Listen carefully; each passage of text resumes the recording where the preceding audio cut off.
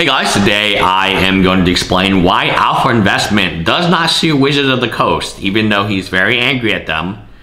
The claim would be over the reserve list. So the reserve list, obviously the 30th anniversary, is a direct reprint. And we know this because Mero had said in the past exactly, I'm paraphrasing, but we will not reprint cards with different backs or the same back. This is clearly a reprint with a different back. People call it a proxy and so on, but I don't think anyone can argue it is a reprint, right? You put in the sleeve, it's ready to go. That was the purpose of it, and if you don't believe me, well then, why is the price point $1,000? I mean, the price point at $1,000 indicates that they believe that this is a reprint, otherwise it would be a much, much cheaper product, right? So you might ask, okay, Alpha Investments has all these reserve list cards and, blah, blah, blah. Why does he makes multiple videos about the reserve list being cracked and so on. These are among his most popular videos. Why does Alpha Investment not sue Wizards of the Coast? It probably cost him $400 to file the fees in Florida, from what I can do, I can understand. And there would at least be worth it in terms of the entertainment value, in terms of the ability to make content from this, because it would be very intriguing content. What the arguments would be. I'm sure he could find a lawyer who would do it pro bono for him, one of these lemming lawyers, right? And the reason he cannot sue him is because there's no case. I've said this a million times. I will say this 1,000,001 times today. You sue because you believe you can win.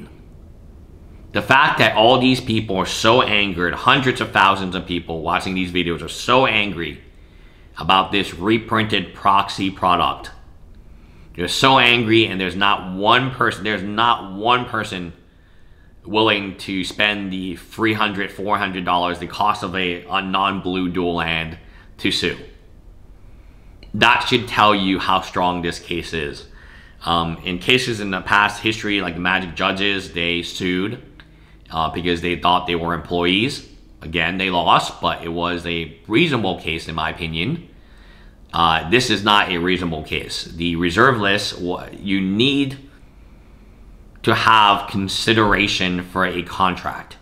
So promissory estoppel, it's basically contract law 101. It's what you learn in the first year of law school. Contracts, I'm trying to remember, was it first semester or second? I think it was second semester, yep. Yep, actually, now that I think about it, nope. It was first semester. Nope, could be second. But the first year of law school, everyone learns contract laws. Be it the first or second semester, which I'm not remembering right now. And one of the things that you have to do is you need two parties agree on something and give consideration towards that agreement. So if one party is going to just say, hey, take this boat, I don't want anything in return, it's not really a contract, that's a gift, right? That's a gift. Consideration would be even $1. Even $1 for that boat would be consideration, and now you have an agreement to sell the boat for $1. So contract law really depends on the consideration of what we as the players gave to Wizards of the Coast. Maybe it was that we would buy cards or continue to play, but who was the party that was actually representing us at the time? And the answer is nobody. So in marketing law, there's something called puffery, which means that you can state things that are a little bit hyper real. When I mean hyper real, I mean it's like a little crazy, these crazy advertisements you see all the time. They are legal because puffery is allowed sometimes in marketing to an extent. We don't push the boundaries too much. And in my opinion, this is just a marketing ploy, right? So if the idea is our players are leaving, we want them to stay, what can we say to get them to stay? Oh, we're going to create this reserve list. Your cards will have value on their secondary market.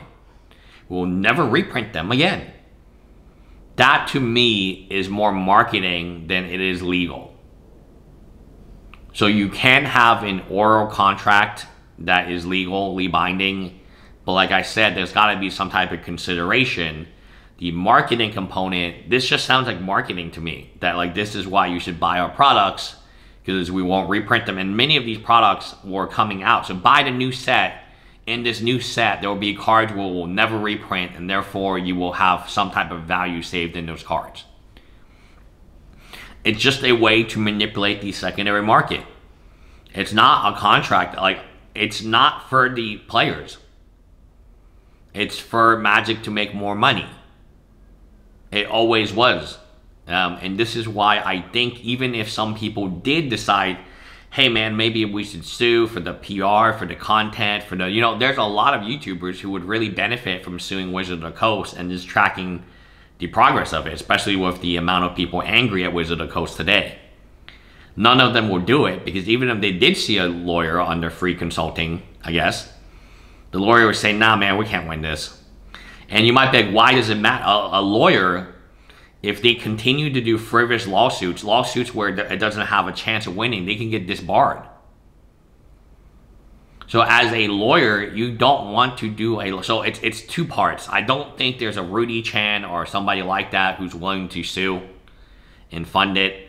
No matter how many reserve list cards they have, I don't think there's anyone who is going to fund it. Then, I mean, Rudy Chan knows what's happening next. Next year, we might have a reprint, which is actually with the correct back.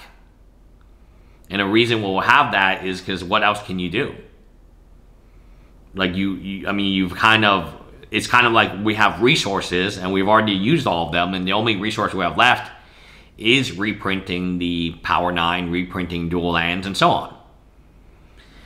So, number one, I don't think there's a party like a Rudy or Alpha Investment. I don't think anyone would ever take everyone be the party to the case. And number two, I don't think any lawyer would ever represent the case, because to me, it is borderline frivolous lawsuit. And really, truly, you shouldn't be pursuing, you know, this type of lawsuit unless like you really have a good argument. It might not even last summary judgment by the way I think the argument would go. So in my opinion, that's why Rudy Chan won't sue, because it's a loser case. I mean, if you want to prove me wrong, prove me wrong. It costs less than $400 to file, at least here in Houston.